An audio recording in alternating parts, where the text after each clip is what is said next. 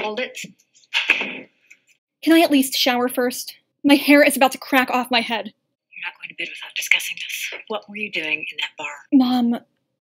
Was it about exploring a new feeling? Okay, I wasn't looking for romance. I was looking for Caleb. What would Caleb be doing hanging out in a lesbian bar? Well, I didn't know it was ladies' night until I got there.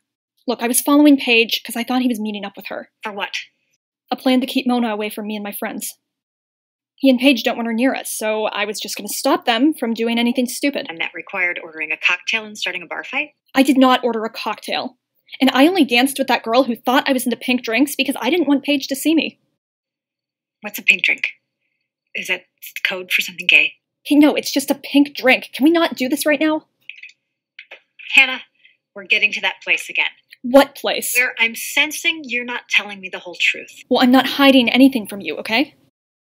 I was just making sure Caleb didn't get into trouble. And you got yourself into trouble instead. Well, that wasn't the plan. And honestly, if it keeps Emily from being messed with, maybe it was worth it. What does Emily have to do with this? Paige might not be a one-girl kind of girl. She was hooking up with someone there, and Emily has no clue. Can I make a suggestion?